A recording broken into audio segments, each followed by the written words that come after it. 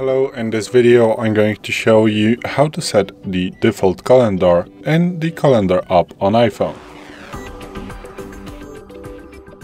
Today in front of me is the iPhone 12 with the iOS 17.4, but it really doesn't matter which iPhone you have or which version of the iOS you have, it is all going to work the same on every iPhone. So what you want to do is to open settings, then swipe down, tap on calendar, then swipe down again and go to default calendar. And here you can choose between your saved calendars that you have in your calendar.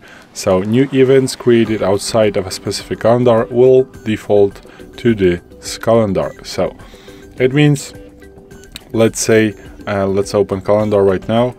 Let's go and create an event. So now, as you can see, we have I'm in the calendar, I want to create an event, and as you can see now the calendar is DOM, so it means house in Polish, but this is the Polish word for house.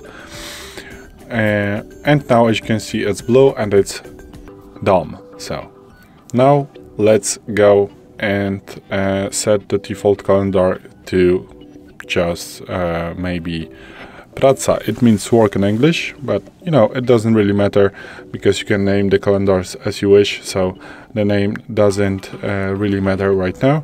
But now let's open calendar, click cancel, and then hit a new event. And now, as you can see, now Praca, so the work, is now my new default calendar.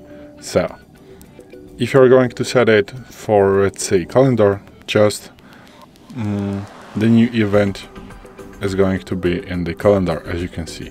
So this is it. This is how you can change your default calendar in the calendar app on iPhone. So this is it. Thanks for watching. I hope this video helped you. If it did, please leave a like and consider to subscribe to our channel. Bye.